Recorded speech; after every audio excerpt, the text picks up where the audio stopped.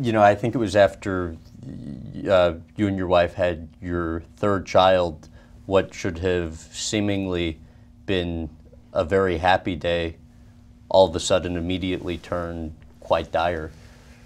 What happened? We thought it was gonna be a normal delivery, and all of a sudden things just went crazy, and my wife, and which is my ex now, she almost died.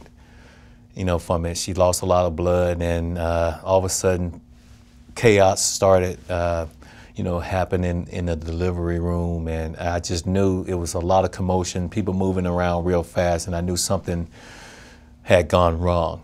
And you think about when you having a child, a lot of people don't realize that the consequences and the risk that you take, and all of a sudden we were in the midst of everything. So the baby was healthy. My wife, my ex-wife, she almost died, but she's doing well now. But looking back on that time, it was real scary. And I remember, just staying in the Stanford hospital because everybody got to know me there. I think she was in a coma for about 3 months.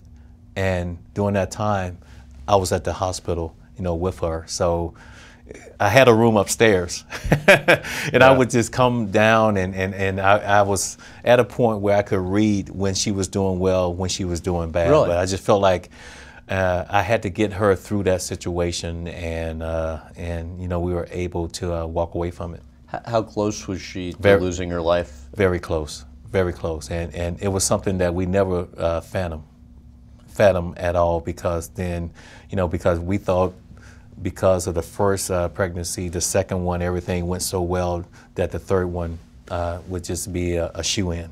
Right. And like I said, then all of a sudden chaos hit, and we had to deal with it. And I mean, you would never even think that something like that would happen during a pregnancy. When she But then we went back and we looked at the percentage of women giving birth to kids, and that happens a lot. It's just that we don't hear about it.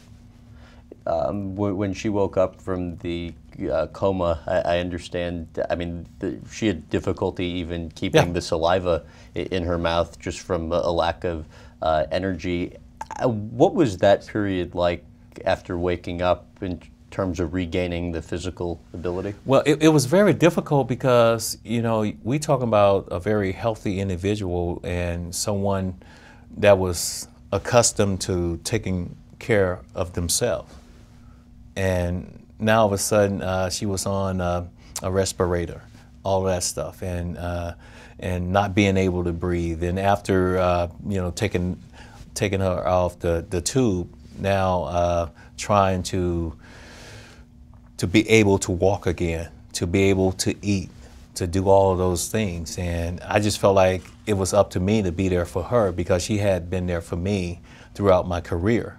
So everything went on the back burner, and I was there because when she woke up, I was the first person that she looked up and she saw. And I think that made her smile. And so, I just felt like I had to be there for her. Going through all of that, what do you think you learned? That it's just not all about football, to be honest with you. If I could go back and change a lot during my career, I probably would, because I was so focused on being the best player I could be, and then you lose sight of other things that's happening around you. And I think family is the most important thing. Spending time with your kids every day, telling your kids that you love them, and not just focusing on yourself. So it's more to life than that. What would you do differently? Well, probably, family-wise, I felt like the most important thing for me, and I think my father instilled this in me, is taking care of my family, making sure they don't have to go through what I had to go through. So I focused really hard on that. Also, you have to focus on your marriage. you know, you have to put those things first besides your career. And, you know, just